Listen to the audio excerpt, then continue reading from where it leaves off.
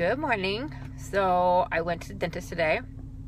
In case you can't tell, half of my face is not really moving when I talk. So I went to the dentist today, and I ended up having to have 4 shots of Novocaine. He gave me 1 to begin with, 4 shots, 2 on the top, 2 on the bottom. He started with giving me 1 and started working on my top, and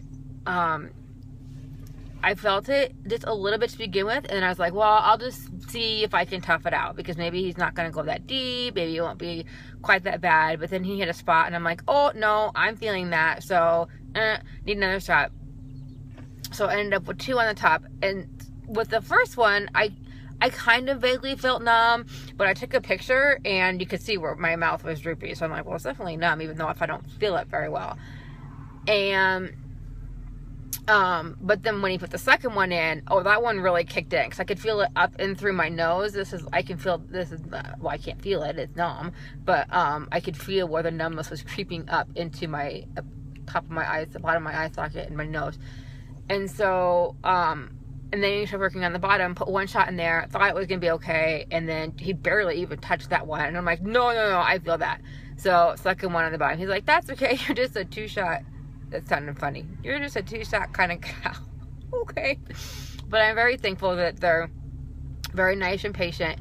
I used to go to a dentist where she would get really mad when I would need more than 1 shot. And one time, she even said, there's no way you feel this. And I'm like, I'm sorry, I do. And she ran that needle so hard into my mouth.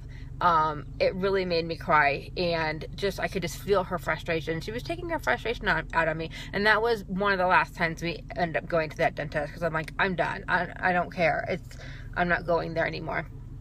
Anyway, so now we're at this other dentist, and they're really great, and they're really understanding. I tend to need a lot of dental work. I just have icky teeth, I guess. That for the record, they've said it's not really it's not a result of my dental care. They say it's very obvious that I take care of my teeth. I brush my teeth. I floss. It's just, I just don't have very good teeth. And so I need a lot of cavity fillings. And I used to not go very often. And then it's gotten so bad after I had my root canal last year, or the beginning of this year. I had a root canal semi-recently. And then I was like, okay, I need to start going every 6 months, because if I just let it go too long. And in fact, I just went 6 months ago, and then lo and behold, within 6 months, I have these 2 really icky cavities, and the dentist was like, oh, I'm a little concerned about that top one. It's pretty deep, but he didn't have to do root canal today, but he said if it gives me any more problem, that I probably need to get a crown or something before it does turn into a root canal. So, yay!